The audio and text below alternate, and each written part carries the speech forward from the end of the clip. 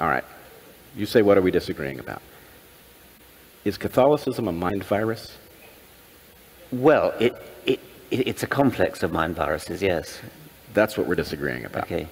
Okay, my claim is that Catholicism is a complex of adaptations. My argument has been religions are compendiums of a kind of wisdom, but that wisdom is non-literal. So that when we evaluate the content of, let's say, a biblical text, if we look at it with respect to did these events occur, then we will dismiss it. If we say, what would the effect on an individual be of believing that these events had occurred, the effect would be positive from the point of view of their genetic fitness. That is to say, how well they are able to serve their genetic interests would be enhanced by believing in these structures. The new atheists like Sam Harris and Richard Dawkins have for years led the charge against religious fundamentalism and dogmatism, and for that they deserve a great deal of credit. But as I'm going to attempt to prove in this video, because they are armed with an outdated understanding of evolutionary theory, they have a distorted conception of religion as a kind of mind virus, in that they believe it is nothing more than a regressive set of superstitious Stone Age beliefs that humanity should do away with. But the reality, as I understand it, and as Brett Weinstein claims, is that ancient religions are actually adaptive features of evolution, meaning they evolved because they increased the genetic fitness of their practitioners, and they contain far more evolutionary wisdom than we realize. And in this video, we're going to come away with some crucial insights into behaviors like celibacy in Catholic priests. Worker bees don't reproduce. Right. Priests theoretically don't. Homosexuality, and disgust sensitivity and its relationship to genocide. But let's start with how the new atheists have an outdated understanding of evolutionary theory. And this has to do with two opposing views of natural selection: individual selection, or selection at the level of the gene, and group selection, or selection for the good of the species. Now, without getting too into the weeds on this, you have to understand that there is essentially a civil war amongst biologists who fall into either of these two camps. The new atheists fall strongly into the individual/kin selection model, while other biologists favor group selection, otherwise known as multi-level selection. I guess the debate that you're most famous for is the group, what used to be called group selection, now multi-level selection, where a wide range of famous evolutionists would disagree with you. This is one of the rare cases where I actually read material by either side, and as I read their position, I go, yeah, I buy that.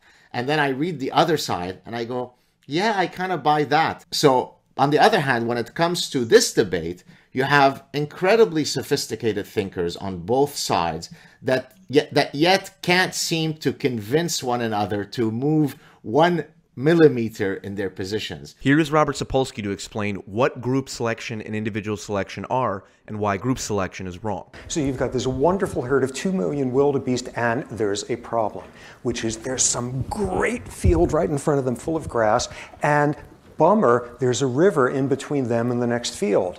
And especially a bummer, a river teeming with crocodiles just ready to grab them.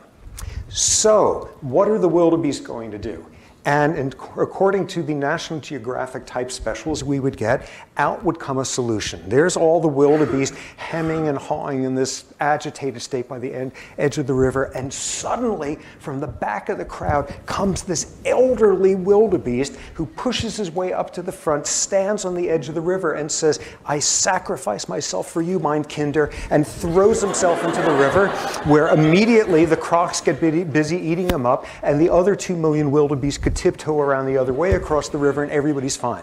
And you're then saying, why'd this guy do this? Why did this guy fling himself into the river? And we would always get the answer at that point, the answer that is permeated as like the worst urban myth of evolution, whatever. Why did he do that? Because animals behave for the good of the species. This is the notion that has to be completely trashed right now. Animals behave for passing on as many copies of their genes as possible. And what we'll see is when you start looking at the nuances of that, sometimes it may look like behaving for the good of the species, but it really isn't the case. So the idea that Sapolsky is driving home is that organisms do not engage in behaviors that are for the good of the species or the good of their group. They engage in behaviors that are beneficial for maximizing the number of copies of genes they leave in the next generation. And sometimes that can look like group evolution because cooperation between individuals in a group does benefit the group or the species, so to speak, but that's a secondary consequence of providing benefit to the individuals who, because of cooperation, are more likely to be able to leave new copies of genes. But here's where I want to introduce what is in principle revolutionary concept in the field of evolutionary theory, and that is Brett Weinstein's idea of lineage selection, which I will let him explain now. I don't want to drag you or our viewers too deeply into the weeds here, but my claim is that my field is divided between two camps that are incorrect. One camp are the kin selectionists, right? People who view this as narrowly genetic. These are my intellectual ancestors.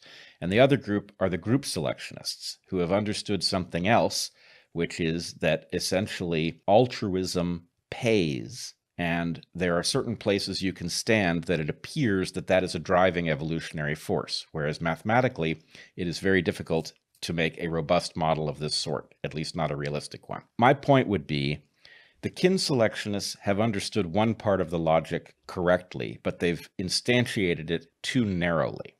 The group selectionists have found a fiction, but just as we were describing 15 minutes ago, that fiction has actually given them license to explore a very fertile piece of evolutionary territory, which is the landscape of cultural evolution, right? Cultural evolution does not make a tremendous amount of sense through the narrowest kin-selected lens. It makes a great deal of sense through the group-selected lens, but the gateway is fictional. So I would argue that the right way of viewing this is something called lineage selection. Now, a lineage is an individual and all of that individual's descendants. On this point, I want to acknowledge the interesting connection between this idea and Jordan Peterson's idea of individuals being a community across time. You can't just think of yourself as you today, you're also you a year from now and you 10 years from now. He thought of people as four-dimensional entities, essentially, that were stretched across time, and that you as a totality across time, including your potential, manifested yourself also in the here and now. And that part of what your potential manifested itself was something like the voice of conscience or intuition. Peterson argues that we evolve the instinct of meaning to know when we are engaged in behavior that is optimal for all versions of the individual across time. I think one could extend this idea and say that evolution selected this instinct of meaning not just to tell us when we are doing what is good for our future selves, but by extension, our future genetic lineage. This, I believe, is the fundamental synthesis between Brett Weinstein and Jordan Peterson's worldviews. But I'll let Brett continue his explanation of lineage selection. And my point is, that is actually a valid target of evolution.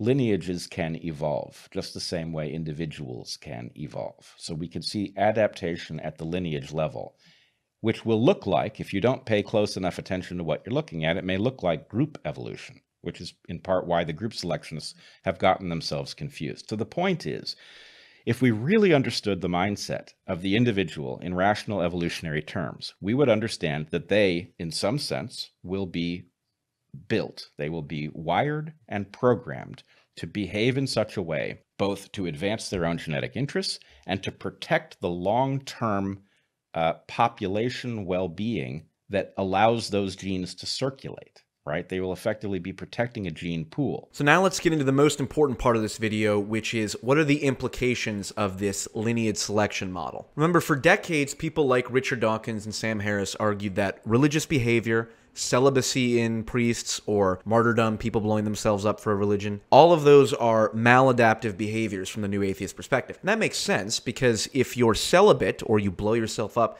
for superstitious reasons, you're not going to be able to pass on copies of your genes. But when you look at these behaviors from a lineage level perspective, in that how does this behavior affect not just the next generation of my genes, but all of the genes going out into perpetuity of my entire lineage, suddenly this starts to make sense. Let's go back to Richard Dawkins and Brett Weinstein's debate over celibacy in Catholic priests. Number 7, I really want to know your reaction to this one. I've been waiting all night. Catholics are eusocial. Does everybody in the audience understand what the claim is? That you have a non-reproductive caste within Catholicism, other religions too, but Catholics are kind to us in that they make everything so elaborate that we can... Worker bees don't reproduce. Right. Priests theoretically don't. Yeah, priests theoretically don't, and neither do nuns. Well, I think most of them probably don't.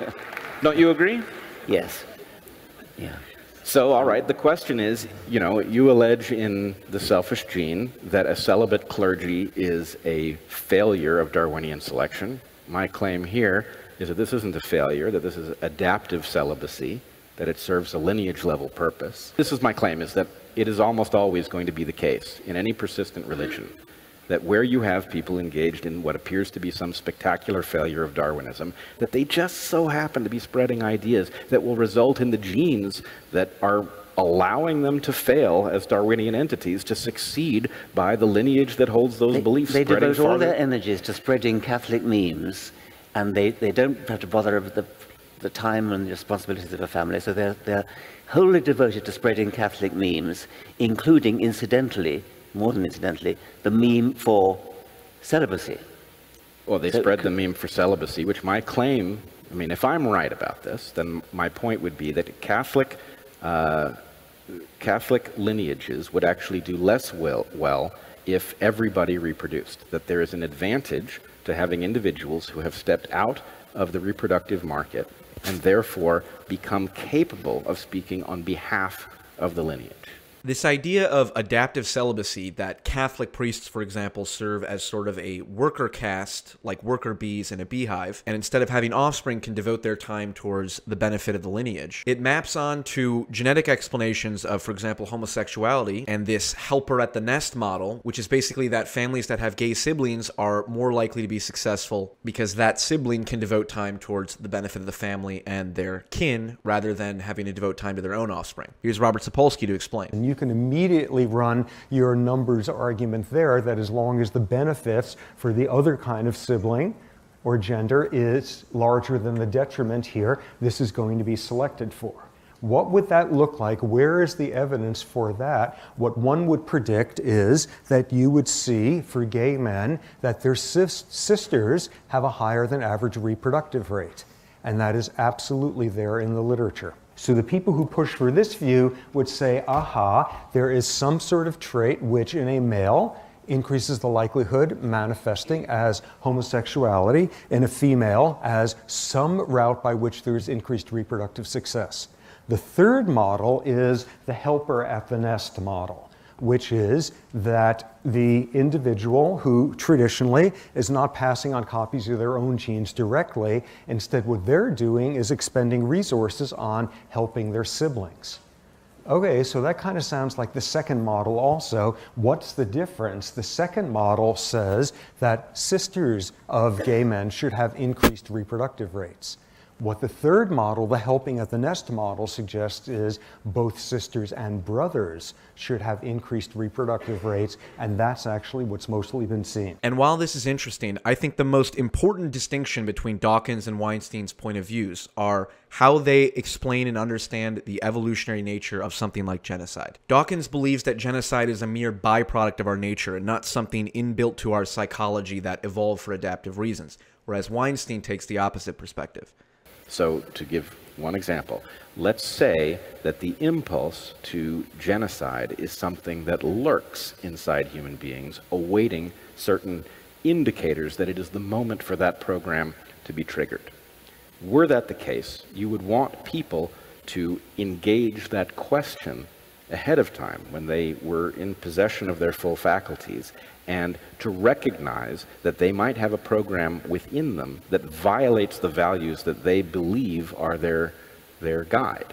Yes, but I think I would prefer to say that these impulses are byproducts of something primitive and evolved. So something like genocide. We know that chimpanzees, for example, do practice genocide against rival groups of chimpanzees. Of course, I agree with you that we need to resist we need to rebel against the selfish genes, but I prefer not to talk about the things that we do in our modern society in a sort of straightforward biological way, but rather to say these are relics, byproduct relics of our genetic past. But one reason I don't believe the genocide as a byproduct or evolutionary spandrel idea is because there is strong evidence to suggest that genocidal impulses and behaviors are a function of the extended immune system, the psychological mechanism associated with disgust of foreign entities, which are often carriers of disease. And if this is the case, the genocidal impulse is actually an adaptive feature of evolution because it would encourage individuals to wipe out people who carry disease. Here's Jordan Peterson to explain. One of the things about Hitler was that he was very disgust sensitive, and a lot of his hatred for non-Aryans. So imagine inside the Aryan box, it was all uniform. Outside, it was all parasites and predators. And that was a manifestation of disgust, not of fear. It's a whole different thing. And if you read Hitler's Table Talk, which is a collection of his spontaneous dinner speeches from 1939 to 1942, it's a very interesting book.